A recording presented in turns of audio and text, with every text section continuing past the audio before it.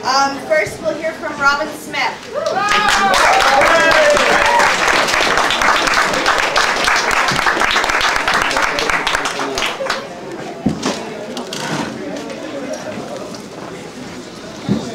Hi everybody, I'm Robyn. I am running as a candidate for a democratic university for the position of Environment and Sustainability Commissioner. I'm running for TCSA because I think it's important for the student body to become more unified and to address real issues that are important to all of us. I want to ensure that all students' voices are heard, that all students feel they have a place in the TCSA, and that your concerns are met by an approachable and proactive TCSA board. And of course, I want to ensure that environmental considerations are central in any and all decisions made by the TCSA.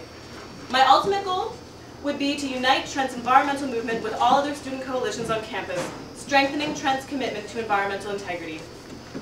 As well as doing everything I can in my personal life to reduce my ecological footprint, I also work within my community to inspire others to create change both on an individual and institutional level. As an integral member of Sustainable Trent, I have helped turn the group from a small-scale initiative to a newly levied campus group. I was instrumental in helping to obtain our levy last year, and this year it seemed like a natural progression to be on the candidates list myself. I try to be educated and involved with many other social and environmental initiatives in the Trent and Peterborough communities, including the Seasoned Spoon, food security group Food Not Bombs, and Peterborough Green Up. My varied experience has not only taught me much about political and environmental issues, but it has also enabled me to create a network of supportive contacts. If elected, I would walk into this position already having worked extensively and built connections with key departments such as Eco-Trent, Physical Resources, and Aramark, as well as various other coalitions and working groups both on and off campus. Whether or not I'm elected, I will continue to work with these groups to implement positive changes on campus. If elected, it would simply give me more resources to continue the work I have already been doing and to accomplish more through a strengthened coalition between the TCSA, Sustainable Trent, and campus groups. I agree with my fellow candidates that it is important to promote the use of travel mugs and reusable dishware, to work for paper reduction policies, and to address issues of energy and water conservation. Sustainable Trent has already been working with Trent's Sustainability Coordinator to address these issues, as well as the possibility of hiring a student to create an energy audit for next year. These are ongoing concerns that are extremely important to me and still in need of work, and I will continue to address them either with or as next year's Environment and Sustainability Commissioner. I will also continue to demand improved environmental quality of Aramark services and plan to be instrumental in negotiating a new, different contract for 2011.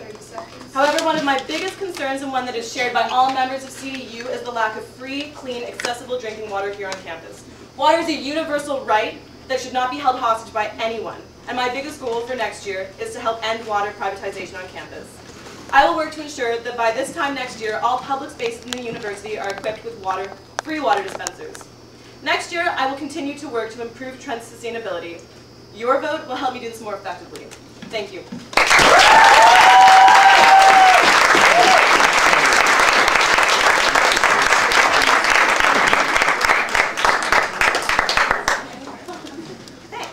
Questions for Robyn? I saw you first. Okay. Seeing as it's listed in the platform under James and Holly, they might also speak to it. But regarding water deprivatization, if you walk into OC or Champlain's cafeterias, you can simply take a Coca-Cola cup, fill it up from the fountain with water, walk out free of charge. Shouldn't be using a Coca-Cola cup though. I'll ask the gallery to stay quiet, please. Sorry, Graham, were you going further with that?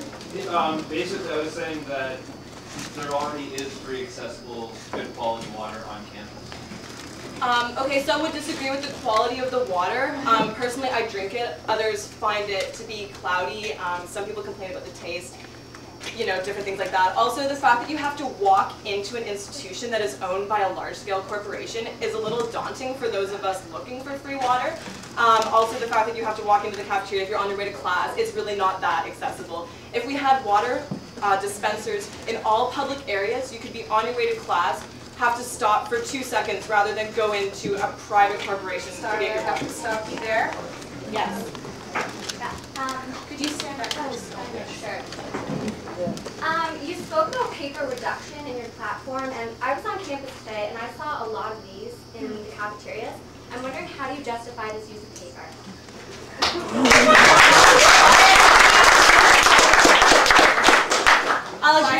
I'll agree that my fellow candidate Katie Allen is doing a really great job by not having any posters. I'm one member on a slate of 11 people. So obviously we are a democracy. My voice didn't get heard on that issue. I agree with where you're coming from there. I also feel it's important to advertise. Yeah, I'm sorry. I don't have a better answer for you than that. Thanks. Okay, thank you.